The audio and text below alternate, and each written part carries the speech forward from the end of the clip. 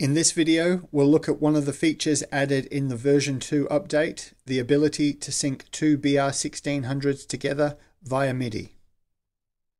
Prior to version 2, the BR1600 had the ability to sync to external equipment via MIDI, but it was limited to the BR1600 being the master and being the one controlling the tempo and song position. With version 2 came the ability for the BR1600 to function as a slave and be controlled by an external MIDI device. This also meant that two BR1600s could be linked together and run in sync. This doubles the capacity, allowing up to 16 tracks to be recorded simultaneously across the two recorders. According to Boss, this also equates to 32 tracks of playback.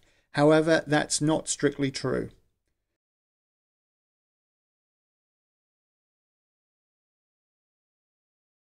An audio channel is a single mono discrete audio signal. A track is a container for audio and can contain any number of audio channels. This is what Boss is actually referring to instead of tracks. A stereo track is one track which contains two channels, similar to the way a cassette tape has two channels, a left and a right, with one stereo audio track per side.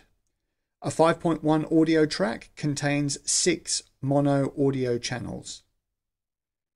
The way the channels are arranged on the BR1600 is as 8 single and 4 linked pairs. We can confirm that a linked pair is indeed two individual channels.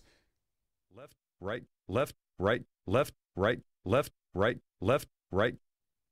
By copying the audio from a stereo pair to a set of 2 mono channels.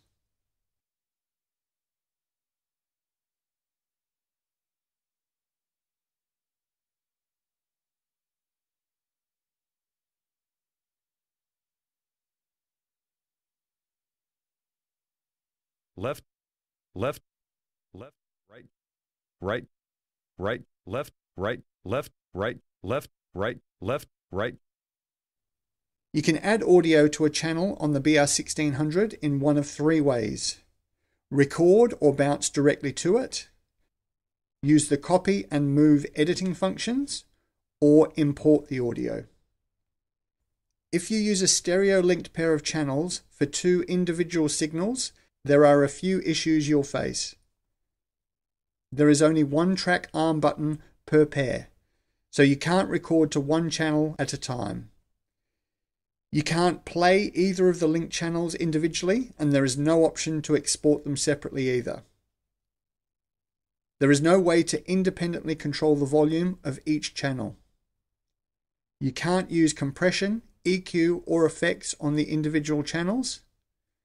And the channels are panned hard left and hard right, and unlike a regular stereo pan control, where if you pan to one side, the opposite side is reduced in volume, the pan control on the Boss operates in a different way.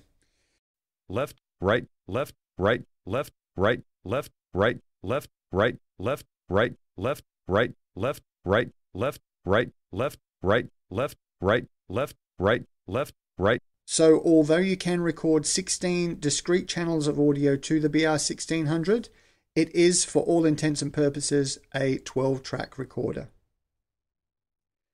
In practice, it's very unlikely that you'll run out of tracks for a standard song production, even one with 50 or more tracks. But that leads us into the other topic for today, which is how to expand the BR1600's capacity by linking 2 of them together.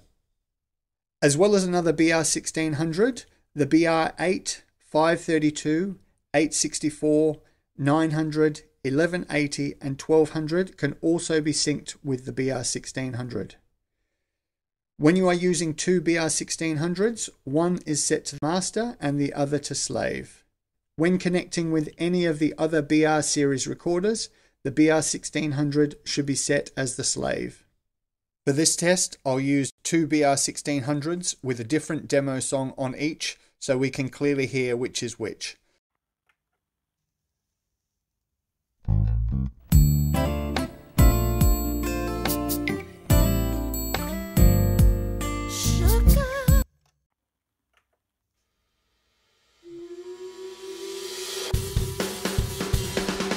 My fear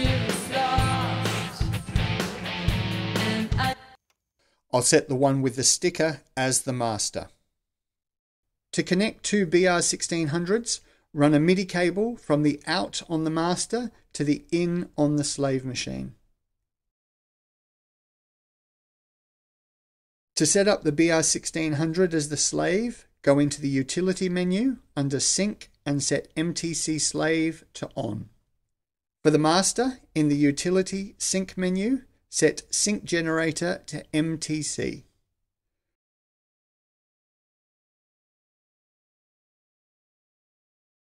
According to Roland's guide on how to sync two BR1600's, the audio connections need to be made as follows. Connect a coax cable from the digital out on the slave into the digital in on the master.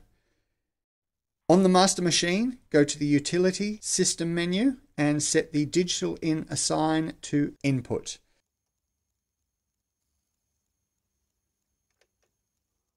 Press the multi-track button on the top left of the front panel so the button is illuminated. Your two BR1600's are now set up to operate together. All audio from the slave BR1600 will be sent to and monitored by the BR1600 master. Let's test it out. We should hear both demo songs played at the same time through our monitors.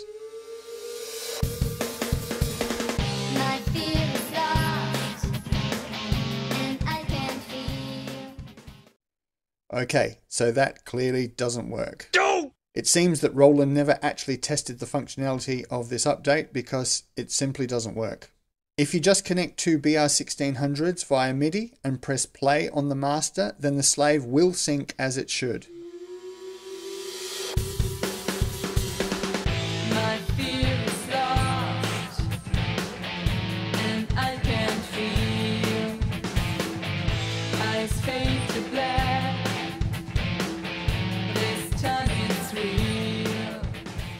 If you just connect the digital out on one BR1600 to the digital in on another, you can transfer digital audio between the two.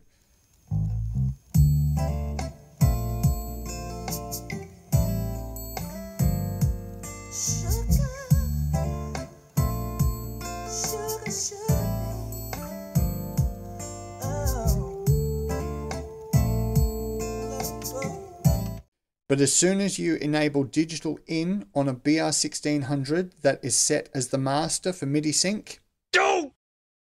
strangely, this doesn't happen if you have the BR1600 synced to a laptop as the master, even with digital in enabled. So let's go over the proper way to sync them together. The only way to be able to transfer digital audio between two BR1600's while they're synced via MIDI is for the audio to go from the master to the slave. Connect a coax cable from the digital out of the master to the digital in on the slave. On the slave machine, go to Utility, System, and set Digital In Assign to Submix. A digital in lock message will appear. For monitoring, all the audio will run to the slave, so use either headphones or a set of powered monitors connected to the line out on the slave. The transport controls on the slave will work independently of the master when in stop mode.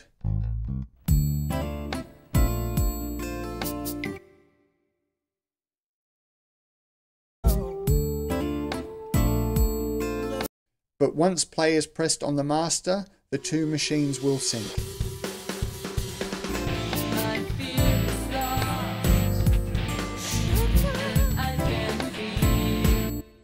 The repeat and marker functions on the master will also be synced on the slave.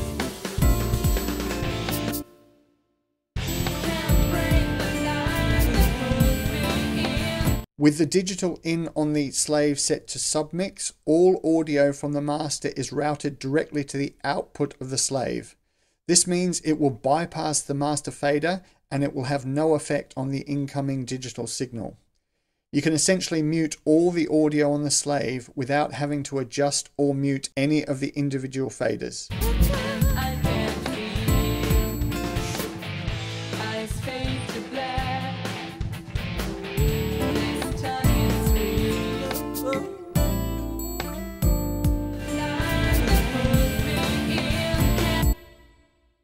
It also means that you can't record or add any effects to the input, but this is perfect for monitoring while you record tracks across the two machines.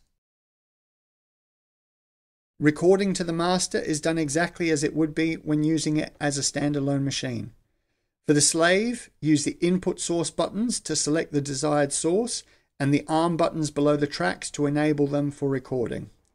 Press the record button on the slave, and as soon as you press play on the master, the slave will go into play mode, and with the record buttons armed, will also start recording.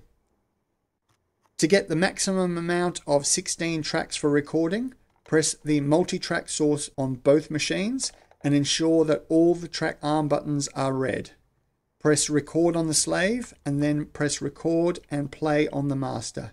This will record to all 16 tracks simultaneously.